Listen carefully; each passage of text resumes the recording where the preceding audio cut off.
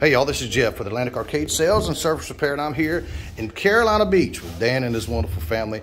I'm going to make a quick walkthrough instructional video to show them how to play their game. So basically, you know, what we're going to start off with, we're in a menu, and that's how you have to travel this whole entire system, is through the menu. See if I can get Mr. Phone to focus back in. There we go.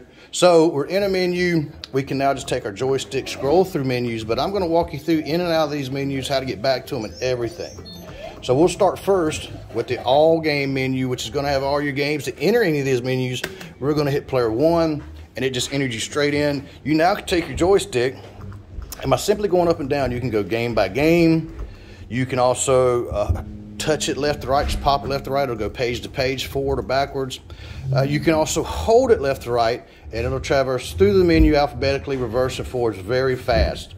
Anything you see that you may want to play, this is a very unique thing here, is that if you look up here, this will tell you what system it is. Once again, we're in the overall menu, so all the games are in this menu. They're not separated in this one. So if you have a hard to find game you're looking for, this is going to be where they find it. As you're scrolling through, it will tell you what system. So that's a Nintendo Entertainment System. If you see this, like this is the actual header, that's an actual arcade game. So if you want to enter any of these games on here, once again, you'll just hit player 1, and it'll load just like if you turn the game on. The main difference between arcade games and the console games is going to be you have to credit the arcade games. Now, we're not going to have to put money into slots, but we will push this button right here to credit our arcade game. So we just hit that. You know, we hit player 1 or player 2, and away we go, playing football. So, oh, there we go. So anyway, when you're playing a game, or you're done playing a game, or whatever the situation may be, or you're ready to look for another game, we're going to hold down player 1. You'll do it till you'll see the screen stop, you'll hear the sound stop, and you let up. It's basically 2 seconds. Now, once again, we're going to travel through the menus. We're in the all game menu. We want to get back to the system selection menu, so we're going to hit the top yellow button. And this is now going to take us back to the overall system selection menu. We're going to scroll down to arcade games. We're going to hit player 1. And now here's all your arcade games. And once again, you're going to move through the same way with your joystick. Whatever it is you find you want to play, you'll now hit player 1, and it will load the game in. Hello, hi, very bad. And once again, you got to remember, with arcade games, we have to credit them.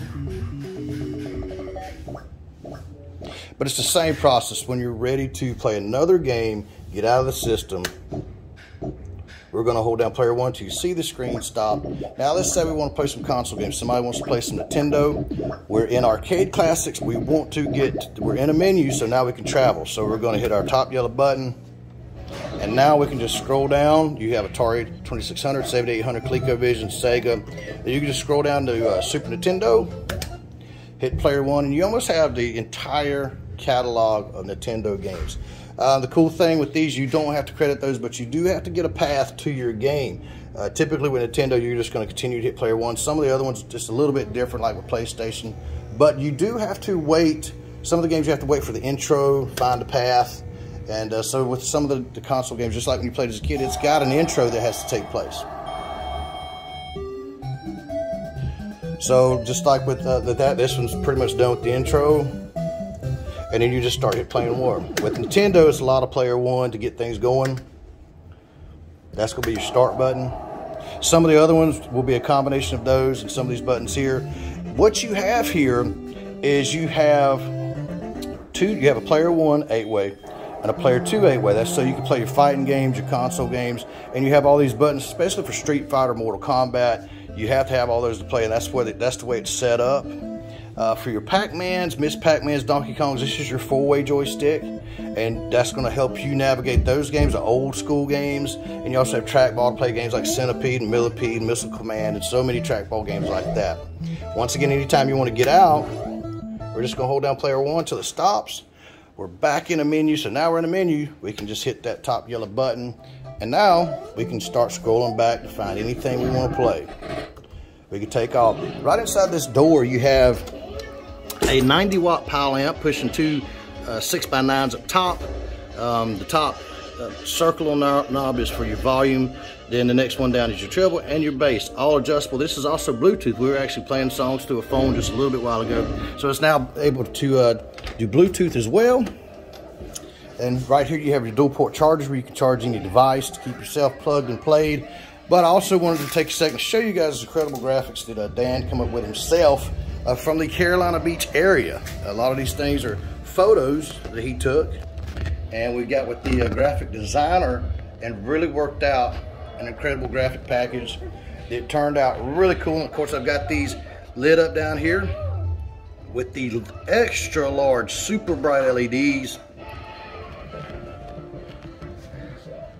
And as always, you got a 200 watt power supply, dual 6x9s, LED ballast, steel under Lexan. This is actually called a blank coin door. Save a little bit of money that way. And but you can also get full coin door. You can get just a door, but it just looks better. It cosmetically just looks a lot better that way, like the way he's got it right here. It looks great. But y'all, to get your game on, give me a call, 843-450-0171 to get your game on today.